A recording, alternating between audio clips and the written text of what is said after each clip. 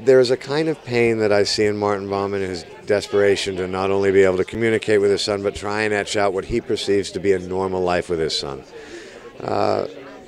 And yet when he starts to give that up and realize that he has to live in his son's world, that things start to get better. And so there's always this kind of mixture of the frustration that I kind of would empathize with his father for, but then another kind of undercurrent of hope.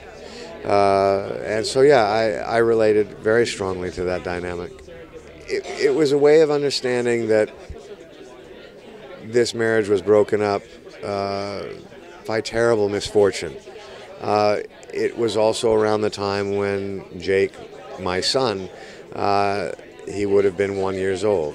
So for a variety of reasons, it's a great question. To me, 9/11 evokes an unbelievably strong emotional response, and it certainly does for my character in the context of the show. Whenever he goes to visit his wife's grave, or when he thinks of the things that he took for granted with his wife because he thought she would always be there.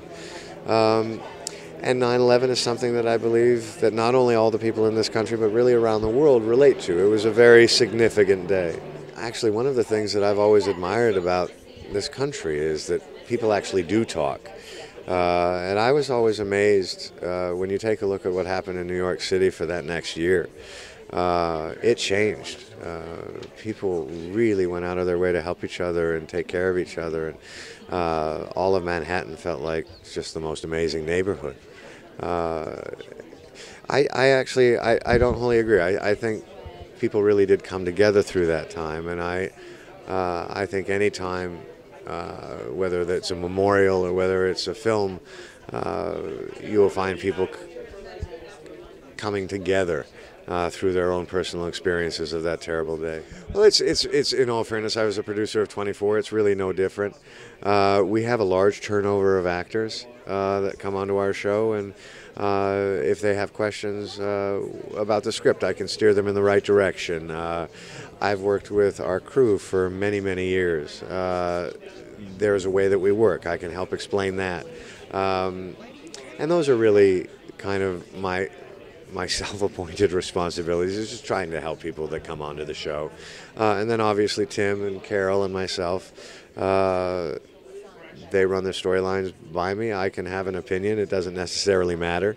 I think one of the keys to having a successful show, and certainly my experience with 24 and what I think is working very well with Us in Touch, is that people have respect for what they do. The actors act, the directors direct, the writers write.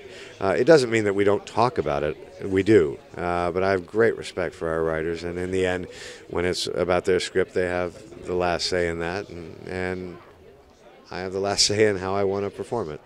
No, that's the exciting part, is to be able to play different characters. I think the challenging thing for me was that I had forgot how hard the first year of 24 was. It's a very intimate thing to be invited into someone's living room. And I have schedules, things that I want to watch, and to try and get me to watch something different is not very easy. And so the first year of any show is always going to be challenging, and this one certainly has been no different. And so that's the real challenge.